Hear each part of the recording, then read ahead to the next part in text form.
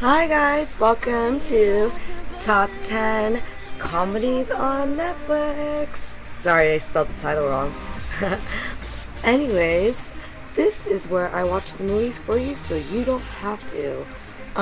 If you didn't watch my previous horror one, I just want to again apologize for Netflix selection on movies because, again, my theory is that they are focusing more on their featured shows like Orange is the New Black and stuff like that. So they're, I don't know, spending less money or something on good movies. And they're getting much crap. But so let's just say this list wasn't as easy as it was to find movies about 2 years ago. But let's go. Alright, starting with number 10. We have 13 going on 30. Yeah, this movie's it's a cute little comedy. I'm sure like a lot of people have seen it. I mean, if you grew up like in the 2000s, well, you grew up in the 90s and were like, preteen and whatever in the 2000s, you remember this movie. Like, this girl, Jennifer Garner, she's like super bullied and just a big nerd in high school or middle school, I don't know. And it's like really embarrassing, and she has this birthday, invites all the popular kids because she's dying to be popular, and they show up but just like screw her over, those little assholes. And so like she like locks herself in her closet and wishes to be 30, I'm sorry. She is 13, and and her wish comes true. And then it's kind of like one of those movies like Careful What You Wish For kind of thing. And Mark Ruffalo is in it. He's her love interest. And, I don't know, good actors, cute movie. I watched it all the time. Yeah, good movie. Definitely a chick flick, but hey, why not? Alright, moving on. Complete opposite. Tommy Boy. Everyone knows the premise to this movie. Just letting you know that it's on Netflix if you did not know that, and it's hilarious. Idiot takes over his dad's company and tries to save it and goes on hijinks along the way. Yes, one of those awesome movies that you can just put on the background and still love. Moving on. 8. Zoolander. I swear, if you don't know the premise of this movie, then you have been living under a rock. Idiot supermodel trying to like save the supermodeling world from a crazy tyrant guy played by Will Ferrell. Yeah, awesome movie.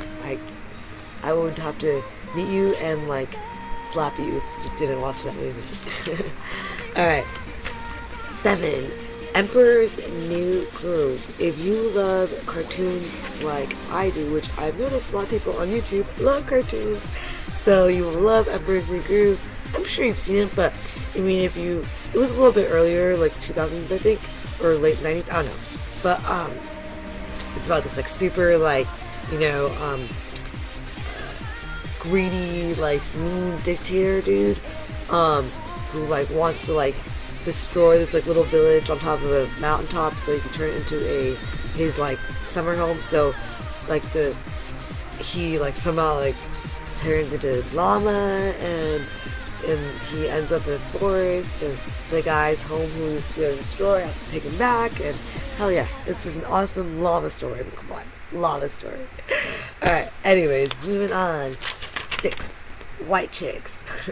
I swear I still know like lines from this movie, and I watched it forever ago, and yeah, it's one of those few movies that me and my sister have very fond memories of together. Like, it gave me and my sister fond memories together, and we do not get along, so it's one of those movies that just, it's funny as how, like, I'm sure you guys know the premise, but if you don't for some reason, it's about like these 2 black FBI agents who like were just like babysit these kind of like Paris Hilton sisters, but then like they end up like getting into car accidents, so they have to go undercover as them and infiltrate like this rich white society, and just funny as shit. Good movie. Anyways, 5. A Night at the Roxbury. Again, if you grew up in the 90s, you know this movie. It is so funny. But if you don't, it stars Will Ferrell, and I don't remember the other guy, but they're brothers, and they're idiots, and like they love chicks, and they love partying, and they were rich, and that's pretty much it. I mean, there's no really like giant plot to this. Like, Molly Shannon is obsessed with Will Ferrell, wants to get married to them, but basically the plot is that they just want to keep partying for life.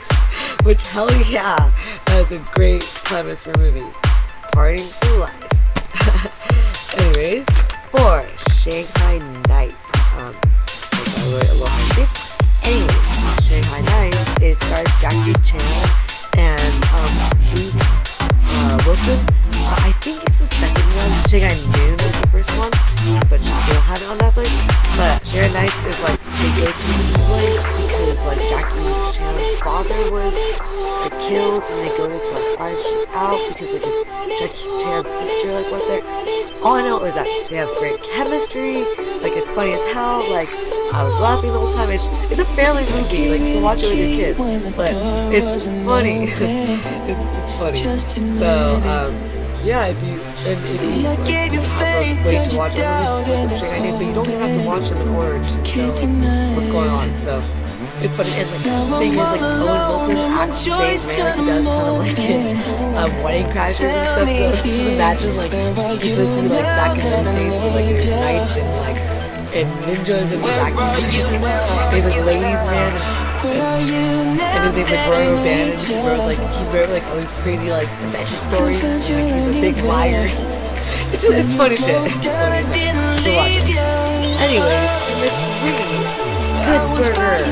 Dude, again, if you grew up in the 90s, oh my god, okay, so it comes from like back in the day. I don't know if Nickelodeon still does. I don't watch it. I don't think it does.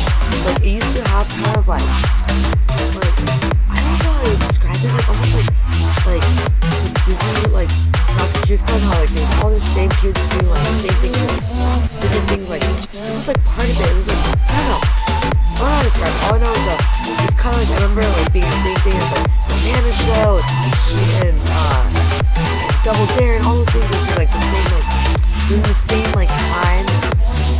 And there's a Kanan and Cal were in the Hannah Show. So yeah, they were like all acting kind of integrated. It's kind of like Rat Pack, but we're like big 90s. Anyways, so it's about like Cal, I think that dude, I don't know what his name was. Cal, he is like this really like spoiled rich kid. It's just funny to see how the 90s was were rich back in the day. And he took his mom's car for the last day of school and crashed it into like his teacher that hates him already in his car. So he like has to get a summer job to like fix all their cars because he only buys like of course like $2,000 and they're like totaled and they're like super nice cars because that's how the 90s was. And so he's able to make that money in Goodburger, and it's like this he makes a job from Kanan, who's like this crazy fucking like loony son of a bitch, like oh my god. And he's like annoying the shit out of him, so then he offers him the job and he has to take it, and then there's like this crazy Monday burger that opens up and there's everything you can see like plastic jackets and the miniature golf when it was actually a thing you weren't like actually playing. There's all this crazy kind of stuff, so total black. Anyways, that you would prefer no one unless you're like into old stuff or have seen this. It's a Marilyn Monroe movie. It's oh my god, it's honestly like one of my all-time favorite movies. They put it back on Netflix, but when they took it off, I actually bought the DVD because yeah, I love it so much, but they put it back on. So good. But anyways, okay, so it's about like this girl, Marilyn Monroe, who is like okay, so she's getting married to this dude, and like his family, like his dad, doesn't like her because he's rich and he's worried that she wants to just marry his son for their money. And like I mean she is like it's a different day back in the day, so like she does admit to like wanting money too. But what makes us different is that she's not just there for the money. She says something like, well, liking a man with money is the same thing as liking a girl that's pretty. You may like the money, or the money may help, but I mean, there's other things too. So she just a girl that appreciates money. Well, hey, good for her. Why not? So it's like a cute movie. There's comedy in it. It's okay. I'll say this. I hate musicals. Okay, I've been to some expensive like ones in LA. Like no, I have walked out like no. I hate musicals. Like that. But they consider this a musical apparently because they do like somehow like sometimes sing songs, but it's not like some cheesy happy-go-lucky bullshit like all like jump out and like do some choreographed like song. Like I don't know, like it's really like there was a really one of my favorite songs actually, like Marilyn sings, and it's really cute. She's kind of like serenading the guy, and there is like the background people do get into it, but it's like it's more cute than annoying. It's just you have to really see it. It's not just all singing either. There's a total plot to it. Another thing that I don't like about old movies is I don't know what the hell's going on usually, and they're usually black and white and like all that bullshit. There's this color, like there's yeah, and you can totally follow the plot line. Like I love the costuming. It's so gorgeous, and looking at all the costumes and jewelry and makeup. It's so cute. And honestly, like if you can really look past the whole like sugar daddy thing, it's a really good movie. So yeah, honestly, one of the best movies ever, and I can see why Marilyn is so famous, and so watch it. Anyways, number 1, Someone Mary Berry.